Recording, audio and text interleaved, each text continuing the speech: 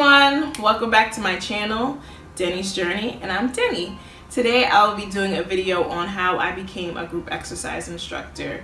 If you haven't already checked out my video on how I passed AFA's group exercise exam, I have two videos. One video talks about the exam, like how it's set up, and then the second video is just some tips on how I passed the first time. If you aren't receiving alerts from my videos, be sure to subscribe, link below, to my channel. So to get started, the first thing that I did to become a group exercise instructor was I teach two formats. So I teach like a dance format, and then I teach strength training classes. So the very first thing that I did was I got a license to teach Zumba. I just went to zumba.com, looked up instructor trainings, and signed up for a basic 1 or B1 instructor training in my area. It's an all-day course. They give you a CD to kind of help you with your first class. So it gives you warm-up, gives you a cool-down, and it gives you different routines. So you're supposed to be able to use that. Sign up to become a ZIN member, Z-I-N, part of the Zumba Instructor Network. If you want to be able to keep your license, you pay a monthly fee. You have to do that you don't have to do that, but you only get to teach for a year with whatever you paid for your B1 training. So it kind of makes more sense to sign up. And then, as you have hopefully seen from my videos, I later on got my group exercise or group X certification through I was able to teach strength training or cardio classes with my group X certification. So the very first thing you have to do, you want to teach a dance class, get licensed in Zumba. I also teach the Boss Chick Dance Workout. If you want to teach Insanity, go through whatever you need to do to be able to teach Insanity. So the very first step is get a license, whatever you want to do. Step number 2. For dance, you have to get your routine game up. Like if you are trying to teach a dance class for a full hour, which is what most gyms like a lot for their dance classes, like you need to be able to have at least 16 songs, 16 routines that you know front and back of your hand, so that you're able to do it in front of a class. So like I said, I started off with Zumba, and that was not a slow process for me, but I don't have any like dance background, so Zumba does give you monthly choreography. The only issue for me with my dance routines is I have to like the song, because you have to know the song front and back. You have to know when, you know, the chorus is coming up. You have to know when there's a weird break in the song. So I don't like all of Zumba songs. So, and you are allowed to use like outside, like pop songs, reggaeton, hip hop. You are allowed to use outside music. So 1, because I'm not a dancer, 2, because I'm not a choreographer, it took me a little bit longer to get, you know, a set of routines up that I knew, not only that I knew, but I could also do for an hour straight. When I say get your routine game up, like I'm not even talking about just dances, I'm talking about, you know, my strength training routines. When I first started teaching my classes, I would write out my routines. If there was a, you know, specific exercise that I wanted to do and I felt like I was going to forget, you know, like when you're in front of everyone teaching the class, I didn't have a problem writing it down and referring to it, you know, throughout the class. Or if I knew, sometimes certain classes break down like how much time they want you to teach a routine. So for example, like there may be a class where you have to do like 20 minutes of core work, 20 minutes of legs, and 20 minutes upper body. So I would come up with routines that would fill that time slot. So, because the people who are coming to the class, that's kind of what they're expecting. So you want to make sure that the people are getting, you know, what they want when they're taking their time to come out to your class. So definitely with dance routines, you know, get your songs, get your routine game up. And even with the strength training, if you can't think of, you know, varying exercises that, you know, someone could do at a basic level, and then when you have your elite people in your classes, like if you can't do that off the top of your head, I would say to start off by just writing it down. No one's going to be mad that you're referring to routines during your class. Also, do the routines yourself. So what I will do is you know, if I'm doing a workout at home, I'll look up, you know, leg workout at home, and I'll, you know, if I see a move that I like or a routine that I like, I'll just take that routine and use it in class. And then the same thing, especially for Zumba, any type of dance, like look up, you know, Zumba, you know, XYZ song choreography, and there'll be people, I mean, some songs are more popular than others, so you'll have more choreography to choose from, but people are putting choreography on YouTube all day, every day. So I would definitely say if you have trouble coming up with routines yourself, or even if you're looking to like substitute, like if you don't like the chorus, if you want to substitute a specific routine just for the chorus, you can look up routines and see what other people use, and you can either take that, or you can like, okay, I like this, but I'm going to tweak it this way. Another thing that's helpful for me, or has been helpful for me, is I am in a Facebook group for Zumba instructors, and so you know, it's a very social group. We exchange ideas. We are able to sub out each other's classes through the group, like, hey, can you sub this class, or anyone want to take this class? I don't feel like teaching today. So that's also another resource if there's one in your area with your gym. I definitely think that would be helpful. So the third tip is when you have your routine game down, obviously more specifically for my dancers, audition. Start to look for jobs. So what I did was the gym that I was going to at the time, I applied there directly, and I got a call back, and I had to audition via video. They told me what types of routines, and this was for Zumba, so they told me what types of routines they wanted to see, and like they wanted like a salsa, merengue, you know, pop, and something else, and I had to email that to the representative. And so I did end up getting an offer there. However, I did not end up working there because I had researched, I guess, like what the average price is for a group exercise instructor, and I also knew how much a particular teacher was making when she started at this gym, and they gave me less than how much she was giving. And I was like, and I asked, you know, I said, I know people have started at this rate. Why am I getting a lower rate? And the person just kept telling me it's a good rate, it's a competitive rate. And you know, at the time I was being offered 3 permanent classes a week, which is really good. But the classes were like at 8 at night and then 8 in the morning on a Sunday. And they weren't like super close to my house, and I outweighed the pros and the cons, and I just felt like I was getting shortchanged, and I turned it down. I did, however, after I turned it down, I kind of regretted my decision because I was like, oh man, like I just really kind of need the experience, and it wasn't that much lower than what she was getting, and you know, I kind of beat myself up about that for a while. However, so this was in May of 2016, and like I said about like my routines, I was still kind of working on the routines, and so I had some that I like knew that was solid, and some I was like, oh, I might forget a move like in class, and I'm nervous, oh my goodness. So I just decided to keep on working on my routines because I knew I obviously wanted more than 16 songs anyway. So I kept looking for different jobs. I was going to different gyms, and then in December, no, backtrack.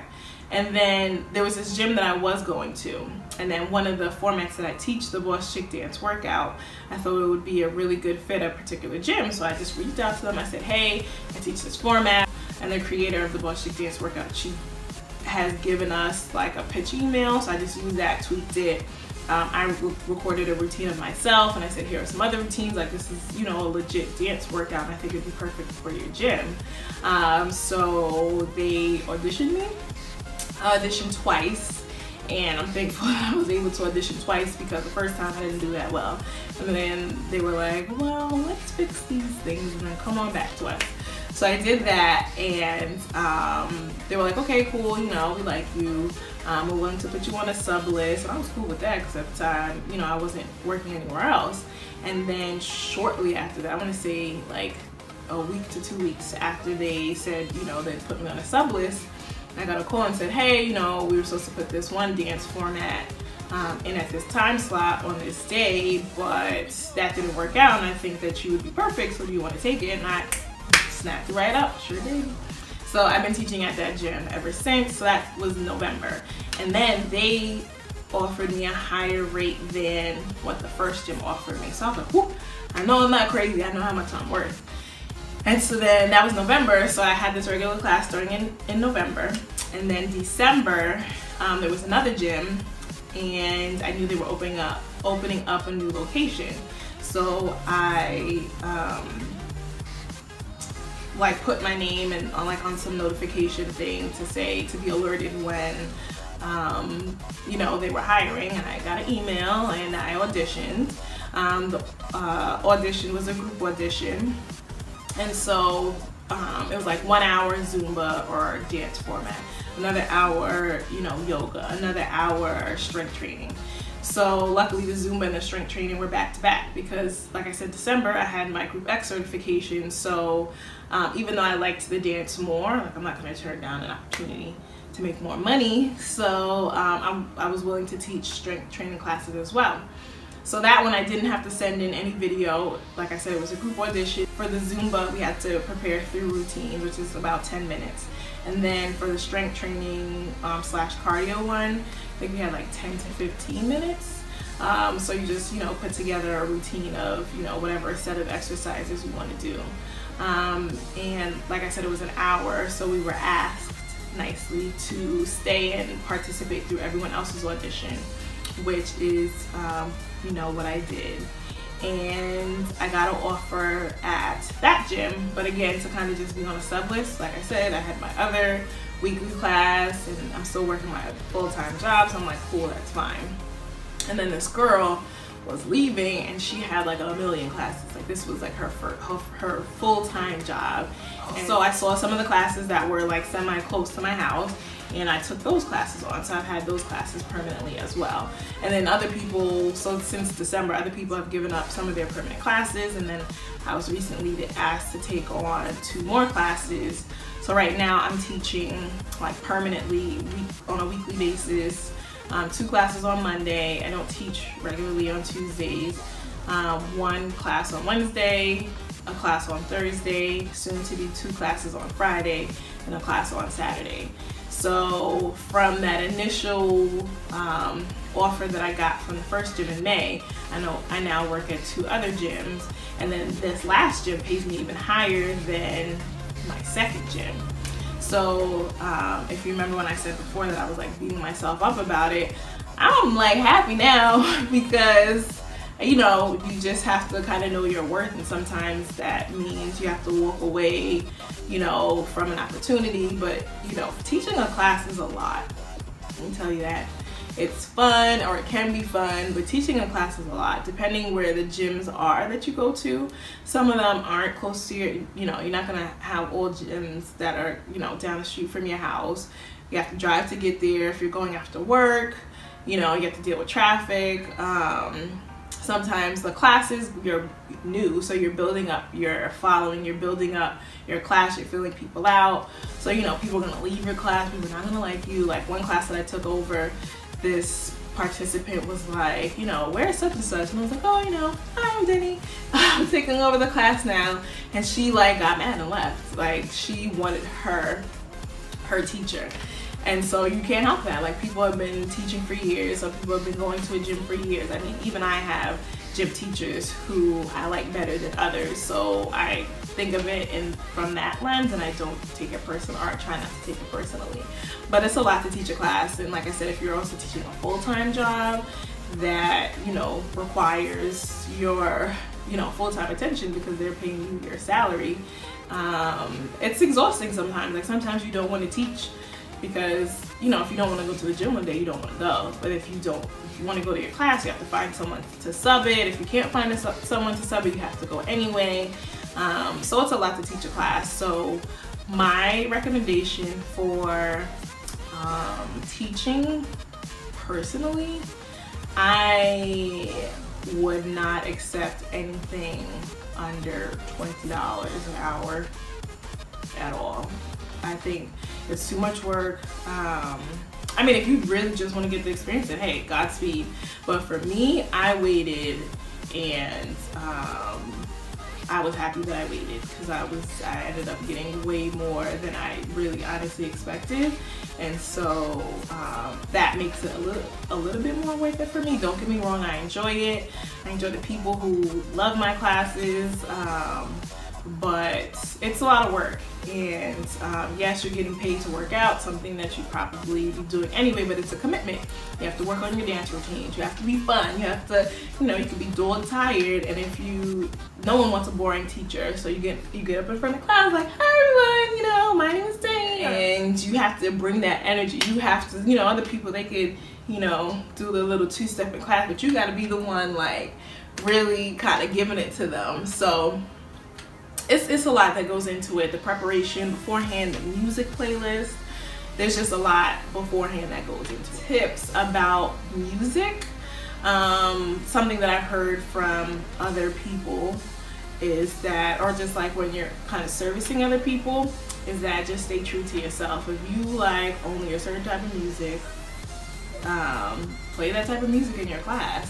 I would obviously try to cater for the area, the type of people who come to your class, but I would stay true to the music that I like to listen to.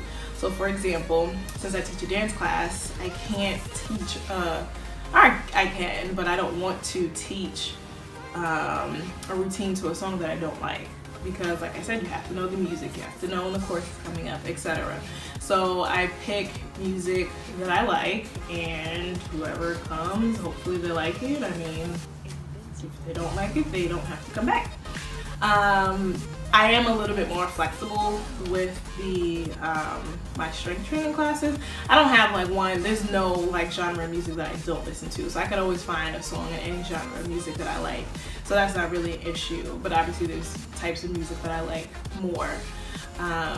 So for my strength training classes, I'm less concerned about the song. I'm more worried about like, okay, am I gonna do like a Tabata challenge? I need, you know, some song that is X amount of beats per minute. So I do take that into consideration.